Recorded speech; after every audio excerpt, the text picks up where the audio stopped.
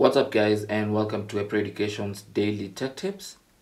In today's tech tip we're learning how to hide the notification contents from your Redmi Note 10 Pro lock screen.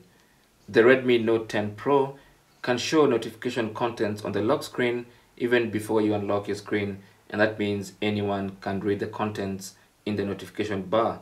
Now how do you disable that?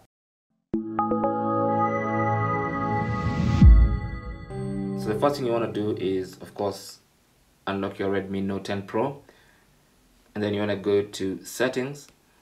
On the settings page, you want to scroll to notifications and control center, so tap on that, and then go to lock screen, tap on that, and then in the format you can see it currently shows show notification and content by default, but you want to select show notifications but hide content, or simply don't show lock screen notifications.